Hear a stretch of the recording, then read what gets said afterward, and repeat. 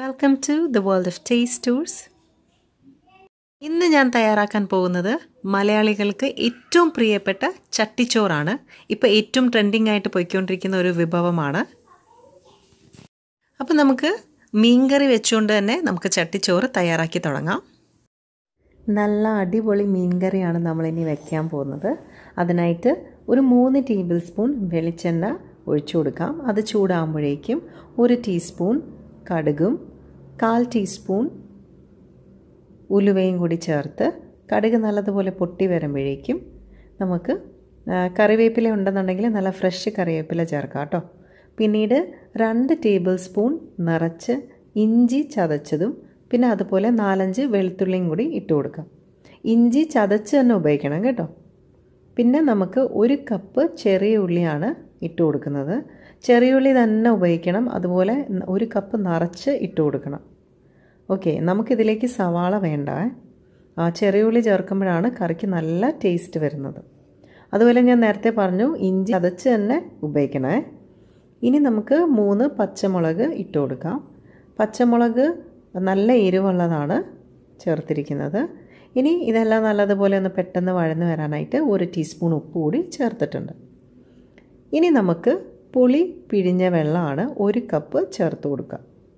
നിങ്ങൾ കുടംപുളി ഉപയോഗിക്കുന്നെങ്കിൽ കുടംപുളിയാണ് ഏറ്റവും ടേസ്റ്റ് കൊടുക്കുന്നത് ഇതിന്. പക്ഷേ ഞാൻ ഇവിടുന്ന് കടയിൽ നിന്ന് വാങ്ങിക്കുന്ന കുടംപുളിക്ക് ഒരു വല്ലാത്തൊരു ടേസ്റ്റാണ്. അപ്പോൾ അതുകൊണ്ടാണ് ഞാൻ എടുക്കാത്തത്. ഞാനിപ്പം ഇവിടുന്ന് കുടംപുളി വാങ്ങിക്കാറില്ല. നാട്ടിൽ നിന്ന് കൊണ്ടുവരുന്നത് ഉണ്ടെന്നുണ്ടെങ്കിൽ ഞാൻ അതേ എടുക്കുള്ളൂ. ഇനി ഇതിലേക്ക് നമുക്ക് പൊടികളൊക്കെ ഒന്ന് ചേർത്ത് കൊടുക്കാം. 1/2 ടീസ്പൂൺ മഞ്ഞൾപ്പൊടി, 3 ടീസ്പൂൺ കാശ്മീരി ചില്ലി പൗഡർ, പിന്നെ 1/2 ടീസ്പൂൺ മല്ലിപ്പൊടി, പിന്നെ ഒരു 1/4 ടീസ്പൂൺ ഉലുവ പൊടിച്ചതാണ്. ഉലുവ പൊടിച്ച് ഞാനിങ്ങനെ സ്റ്റോക്ക് ചെയ്ത് വെക്കാറുണ്ട്. കുറച്ച് ചെറിയ ടിന്നിലായിട്ടിങ്ങനെ സ്റ്റോക്ക് ചെയ്ത് വെക്കും. അപ്പോൾ അത് നമ്മൾ കറിയൊക്കെ ഉണ്ടാക്കുമ്പോൾ നമുക്ക് എളുപ്പത്തിൽ നമുക്ക് ഉപയോഗിക്കാം. ഒരു 1/4 ടീസ്പൂൺ ഇട്ട് കൊടുക്കാം. ഇനി ഇത് നല്ലതുപോലെ ഒന്ന് മിക്സ് ചെയ്ത് കൊടുക്കുക. ഇനി ഇതൊന്ന് തിളച്ച് വരുമ്പോഴേക്കും നമ്മൾ ആ മസാലയുടെ ആ ഒരു പച്ചമണമൊക്കെ മാറും. അപ്പോഴേക്കും നമുക്ക് കണ്ടോ ഇപ്പോൾ തിളച്ച് വന്നിട്ടുണ്ട്. ഇനി നമുക്ക് 1 കപ്പ് വെള്ളം ചേർത്ത് കൊടുക്കാം.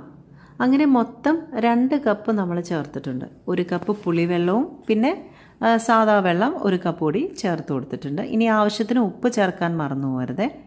അതിനുശേഷം നല്ലതുപോലെ ഗ്രേവി നല്ലപോലെ ഒന്ന് തിളച്ച് വരുമ്പോഴേക്കും നമുക്ക് കഴുകി ക്ലീൻ ചെയ്ത് വച്ചിരിക്കുന്ന മത്തി ചേർത്ത് കൊടുക്കാം. അപ്പോൾ ഒരു 7-8 പീസ് ഇട്ടിട്ടുണ്ട് ഞാൻ ഇതിനകത്ത്. ഓക്കെ, ഇനി മീൻ ഇട്ട് കൊടുത്തതിന് ശേഷം അതിൻ്റെ മുകളിലായിട്ട് അരിഞ്ഞ് വെച്ചിരിക്കുന്ന, അതായത് നല്ല കനം കുറച്ച് അരിഞ്ഞിരിക്കുന്ന തക്കാളി, നല്ല പഴുത്ത തക്കാളിയാണ് അതിൻ്റെ മുകളിലായിട്ട് ഇട്ട് കൊടുക്കാം. എന്നിട്ട് നമുക്ക് ഇത് അടച്ച് വെച്ച്, ഇത്രയും നേരം ഹൈ ഫ്ലെയിമിലായിരുന്നു, ഇനി നമുക്ക് ഒരു ലോ ഫ്ലെയിമിൽ അടച്ച് വെച്ച് കുറച്ച് നേരം കുക്ക് ചെയ്യാം. അപ്പോഴേക്കും മീൻ കറി റെഡി. ആ സമയം നമുക്കിനി ഒരു ഒഴിച്ചുകറിക്കായിട്ട് നമുക്കൊരു പുളിശ്ശേരി ഉണ്ടാക്കാം. ഇത് എല്ലാവർക്കും അറിയാവുന്ന കാര്യമാണ്. എന്നാലും അഥവാ ആരെങ്കിലും അറിഞ്ഞുകൂടാത്തവരുണ്ടെങ്കിൽ അവർക്ക് വേണ്ടിയിട്ടാണ്. ഒരു ടേബിൾ സ്പൂൺ വെളിച്ചെണ്ണ, അതിലേക്ക് 1/4 ടീസ്പൂൺ കടുക് ഇട്ട് കൊടുക്കാം. പിന്നെ നല്ല ഫ്രഷ് കറിവേപ്പില ഉണ്ടെന്നുണ്ടെങ്കിൽ നിങ്ങൾക്ക് അതുകൂടി ഇതിൻ്റെ കൂട്ടത്തിൽ ചേർത്ത് കൊടുക്കാം.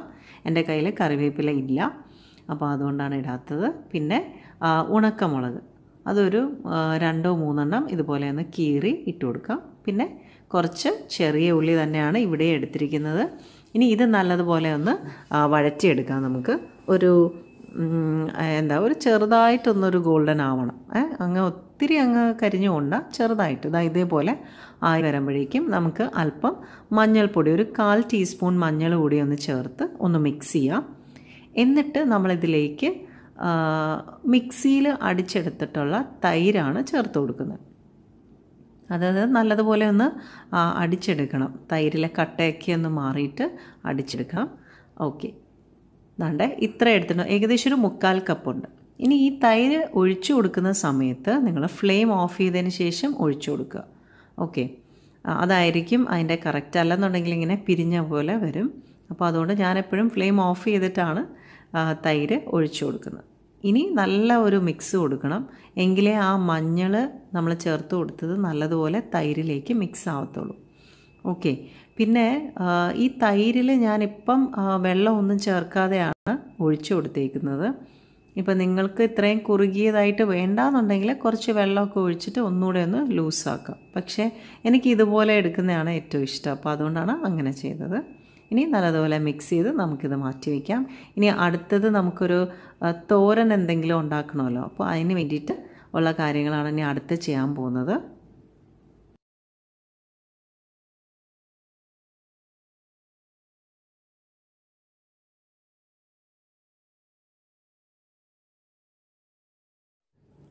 അതുപോലെ നമ്മൾ എല്ലാ ഡിഷുകളും തയ്യാറാക്കിയിരിക്കുന്നത് വെളിച്ചെണ്ണയിൽ തന്നെയാണ്. വെളിച്ചെണ്ണ തന്നെ ഉപയോഗിക്കാനായിട്ട് ശ്രദ്ധിക്കണം. ഇപ്പം നമ്മൾ മീൻ കറി ഉണ്ടാക്കി, അതുപോലെ പുളിശ്ശേരി, പിന്നെ അതാണ് ക്യാബേജ് തോരൻ, ഇതിലെല്ലാം നമ്മൾ വെളിച്ചെണ്ണ തന്നെയാണ് ഉപയോഗിക്കുന്നത്. ഓക്കെ. ഇനി ക്യാബേജ് തോരനായിട്ട് നമ്മൾ ഒരു 2 ടേബിൾ സ്പൂൺ വെളിച്ചെണ്ണയിലേക്ക് കടുകും ജീരകവും ഒക്കെ ഇട്ട് പൊട്ടിച്ചു. നല്ല ജീരകമാണ് എടുത്തത്. ഇനി അതിലേക്ക് ഒരു വലിയ സവാള കനം കുറച്ച് അരിഞ്ഞിരിക്കുന്നതാണ്, അതുകൂടി ഇട്ടൊന്ന് വഴറ്റിയെടുക്കാം. ഇത് നല്ലതുപോലെ ഒന്ന് വഴന്ന് വരുമ്പോഴേക്കും നമുക്കൊരു 4 വെളുത്തുള്ളി കൂടി ഒന്ന് ചേർത്ത് കൊടുക്കാം. വെളുത്തുള്ളി ചെറുതായിട്ടൊന്ന് അരിഞ്ഞിടാം, നെടുവേ കീറിയിടാം, അല്ലെങ്കിൽ ചെറുതായിട്ട് അരിഞ്ഞിടാം, എങ്ങനെയാണോ അതുപോലെ. ഓക്കെ. ഇനി അതുകൂടി ചേർത്തതിന് ശേഷം ഒരു 1/2 ടീസ്പൂൺ മഞ്ഞൾപ്പൊടി ചേർത്ത് കൊടുക്കാം.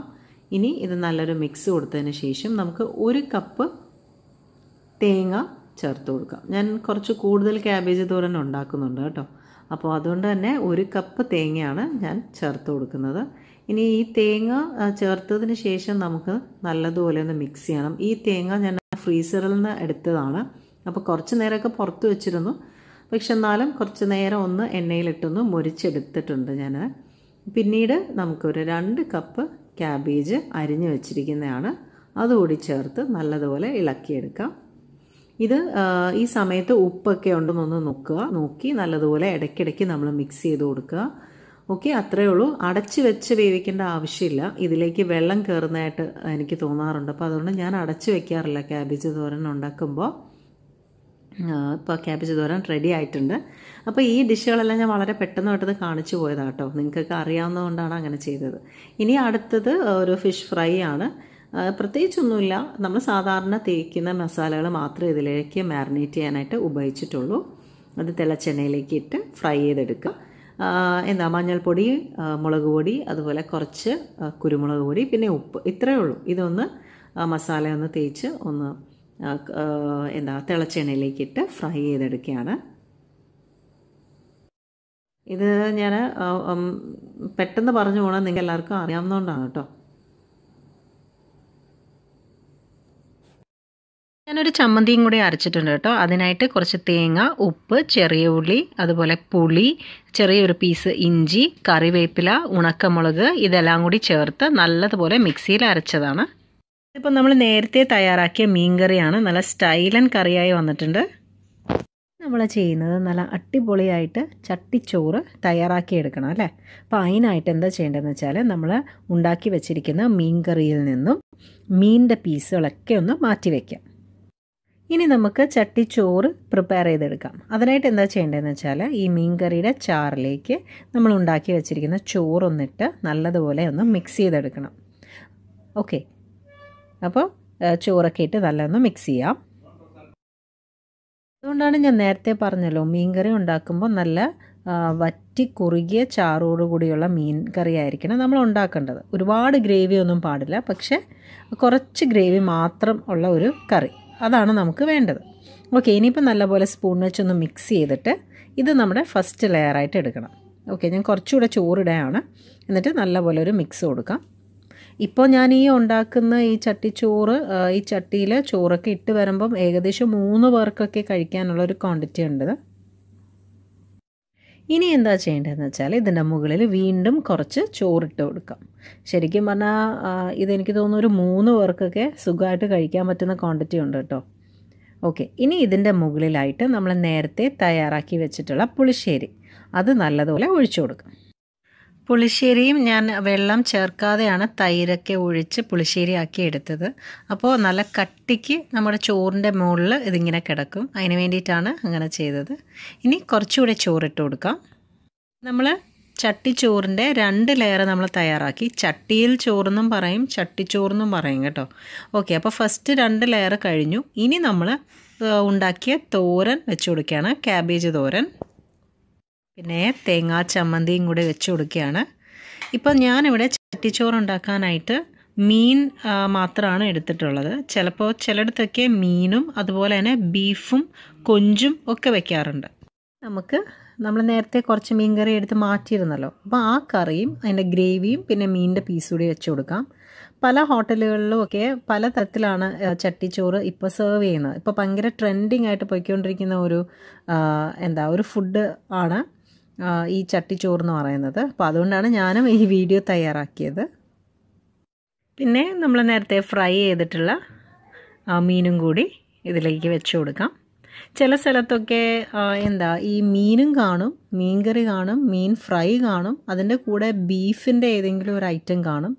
ഇതൊന്നും അല്ലെങ്കിൽ കൊഞ്ച് റോസ്റ്റ് ഇതൊക്കെ വയ്ക്കാറുണ്ട്. ഓരോ സ്ഥലത്ത് ഓരോ രീതിയിലാണ് ചെയ്യുന്നത്. ഇനി ഒരല്പം മാങ്ങ അച്ചാറും കൂടി വെച്ച് കൊടുക്കാം. ഏത് അച്ചാറാണോ അത് നിങ്ങൾക്ക് ഉപയോഗിക്കാം കേട്ടോ, നിങ്ങളുടെ കയ്യിലുള്ളത് ഉപയോഗിക്കാം. എനിക്ക് തോന്നുന്നു ഈ ചട്ടിച്ചോറ് എന്നൊക്കെ പറയുന്നത് പഴയ കാലങ്ങളിൽ ഈ ബാക്കി വരുന്ന കറിയും ചോറും എല്ലാം കൂടി മിക്സ് ചെയ്ത് കഴിക്കുന്നതിനായിരിക്കാം. ചിലപ്പോൾ ചട്ടിച്ചോറ് ചട്ടിയിൽ തന്നെ ചോറിട്ട് ഡയറക്റ്റ് അതിൽ തന്നെ ഇട്ട് കഴിക്കുന്നതിനായിരിക്കും ചിലപ്പോൾ ചട്ടിച്ചോറ് എന്നൊക്കെ പറയുന്നത്. അപ്പോൾ എന്തായാലും ഹോട്ടൽസിൽ ഇപ്പോൾ ട്രെൻഡിങ് ആയിട്ട് പോയിക്കൊണ്ടിരിക്കുകയല്ലേ, അതുകൊണ്ടാണ് ഞാനും ഈ വീഡിയോ ചെയ്യാമെന്ന് വിചാരിച്ചത്. ഓക്കെ, ഇനി ഒരല്പം കട്ടത്തൈര്, കുറച്ച് ഉപ്പൊക്കെ ഇട്ടിട്ടുള്ള കട്ടത്തൈരും പിന്നെ അതിൻ്റെ മുകളിൽ ഞാൻ ഒരു പച്ചമുളകും കൂടി വെച്ചിട്ടുണ്ട്. ഒരു പപ്പടവും കൂടി വെച്ച് കഴിഞ്ഞാൽ നമ്മുടെ ചട്ടിച്ചോറ് തയ്യാറായി കഴിഞ്ഞു. എങ്ങനെയുണ്ട് നമ്മുടെ ചട്ടിച്ചോറ്? സൂപ്പറായിട്ടില്ലേ? അപ്പോൾ നിങ്ങൾക്കും ഇതൊക്കെ ഉണ്ടാക്കി നോക്കാം, എന്നിട്ട് എന്നോട് പറയണേ. ഇനി ഇതെല്ലാം കൂടി കുഴച്ച് ചട്ടിക്കകത്ത് വെച്ച് തന്നെ കഴിക്കുമ്പോൾ നല്ല സൂപ്പർ ടേസ്റ്റാണ്. അപ്പോൾ ഈ വീഡിയോ ഇഷ്ടമായെങ്കിൽ ലൈക്ക് ചെയ്യാനും ഷെയർ ചെയ്യാനും കമൻറ്റ് ചെയ്യാനും മറക്കല്ലേ. മറ്റൊരു വീഡിയോയിൽ മറ്റൊരു നല്ല റെസിപ്പിയുമായി കാണാം. Thanks for watching.